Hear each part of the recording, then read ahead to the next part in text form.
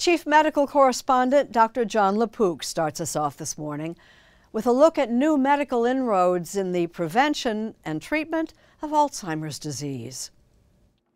I just know that my brain's not right, and so I hate it. I just want it to be normal. Carrie Richardson is 44 years old. Arms out straight. At 41, she developed early-onset Alzheimer's disease. The condition is caused by rare genetic mutations that essentially guarantee a person will develop the disease. But you always know you can count on me. Her mother, Mary Salter of Montgomery, Alabama, knows the toll of the disease all too well. 7 so far. I've lost 7 family members from the ages of 37 to 44. Including her son, Brian, who died last year. Remember the first time we came to WashU? Brian was with us. And Mary, Carrie, and Carrie's daughter, Hannah, have been coming to the Washington University School of Medicine in St. Louis Doing okay? Yep. to participate in some of the world's first clinical trials in Alzheimer's prevention. It's the least I can do to help. I feel like I couldn't live with myself if I didn't do it. Now we have a chance to change the course of the disease in a way we've never been able to do before. Dr. Randy Bateman leads international clinical trials at WashU Medicine. Wow, this is a big operation here. One reason for Dr. Bateman's optimism?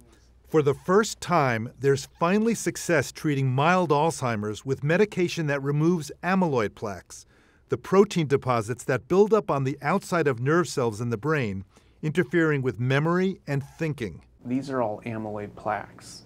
These drugs have been shown to slow cognitive decline. The people who had the plaques removed are 30% better than the people who didn't have the plaques removed. But it does not reverse the dementia. No. Even at that stage. It doesn't stop the dementia. The dementia still continues, Right. but at a slower rate. So, of course, the next question is, what would happen if you started the treatment even earlier? Even Maybe earlier, Even before symptoms. That's the whole point. If you look at the people who are treated in these trials, the people who are at the earlier stages, the earlier stage you go, the better off they do. Some of them actually have been stable.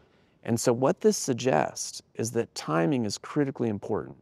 Within a particular family with early onset Alzheimer's, symptoms usually start at about the same age, so researchers can figure out when to start treatment to try to prevent the disease.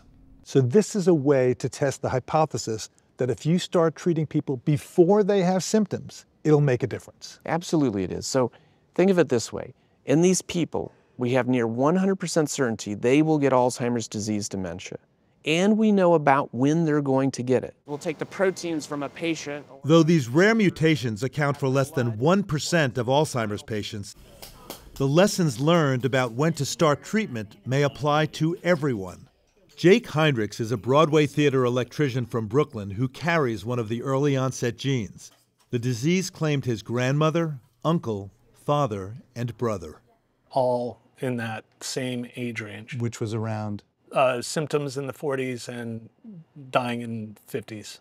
The word Alzheimer's for you must have, growing up, I imagine, had... It was a death sentence. No drug allergies. Heinrich started getting treatment in Dr. Bateman's study in 2013. Though he's definitely getting an antibody called lecanemab now, for the first 7 years, he did not know if he was receiving an antibody or placebo. I was at an age where I should have been showing signs, and I am now at an age that I should probably not even be alive. Did you see what Mama and I put in? Yeah, we hooped it. His wife is Broadway director Rachel Chavkin. She says over the past 3 years, he will occasionally repeat a question, but otherwise has shown no cognitive decline since she fell in love with him 20 years ago. Jake is now 51, which is the age that his father was when he died. touch my finger, touch your nose, back and forth. The Trump administration's budget cuts have stopped or delayed millions of dollars in Alzheimer's research. The situation has already had an impact on Dr. Bateman's trials. And so it's a precarious time. And research is not like building a building or painting a wall where you can start and then stop for a few years and then go back and resume what you were doing. It's much more like feeding a baby. And that if you stop doing that for a few weeks, it's irrecoverable. With federal research money being threatened, what do you see as the potential side effect of decreasing that investment?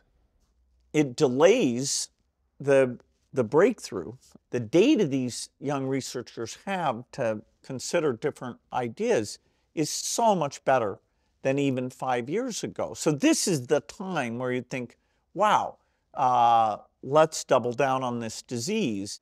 That's exactly what Bill Gates is doing. Drop the shield. The billionaire Microsoft co-founder is using his wealth and influence to bring together industry and government to tackle Alzheimer's.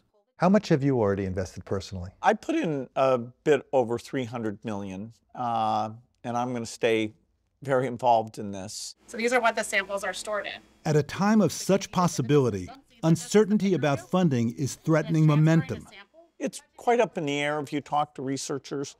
They're dealing with the uncertainty of should they hire young people or buy new equipment. So hopefully in the next several months, this gets resolved and that we can go full speed ahead. Gates has spent a considerable amount of his fortune to improve public health. And for him, it so happens Alzheimer's is personal. Bill Gates Sr. was an attorney and philanthropist who died 5 years ago at the age of 94. Your father had Alzheimer's, and it strikes me that even being Bill Gates didn't protect your family from that. He was lucky enough to have 24-hour care, but there was no medicine, nothing that could bring his cognition back. Gates is supporting research to improve early diagnosis, treatment, and patient enrollment in trials. And no surprise, he sees a huge role for advanced computing. Where does AI come in? Okay. All of that this got a smile from you. Yeah. That's no, well, AI is going to impact everything we do. The biology of the brain is so complex that AI's ability to take large amounts of data and find meaning in that data means that this research is going to go a lot faster. Show me how you screw in a light bulb. The early onset clinical trials are expected to continue for at least another 5 years, involving hundreds of people at 40 sites around the world. If successful, it could usher in routine screening for Alzheimer's with a simple blood test, just as we do now for high cholesterol and diabetes. And I can imagine our viewers looking at this right now, saying to each other, do I want to be tested, or how can I get tested? And right now in medicine, we don't test people without symptoms because the treatments aren't yet proven to work in people without symptoms. Finding effective treatments is a hot area of research and may include giving cocktails of medications that target not only amyloid, but other possible culprits, such as brain inflammation and a damaging nerve cell protein called tau. And so if this trial holds up and we can continue to demonstrate benefit year after year that these people are protected, then I actually think that will predict what's going to happen in the near future in ongoing prevention trials. That they will be positive, they will work, they will give people years of dementia-free life. You had MRIs before? Many. So Jake Heinrichs undergoes regular MRIs, physicals, Listen to your heart. memory testing, spinal taps, and PET scans to monitor his brain function and see if he can prevent an almost certain genetic destiny. You know, your dad's a little bit of a hero. Did you know that? 4-year-old Sam Heinrichs is living proof of what can come from a belief in science and a leap of faith. What made you finally say, you know what, even though there's a 50% chance he might get the gene, we're going to go ahead and try to have a baby? Because I've been part of this study and it seems to be effective, it gave me hope that this scourge of Alzheimer's is something that we're not going to fear in the future.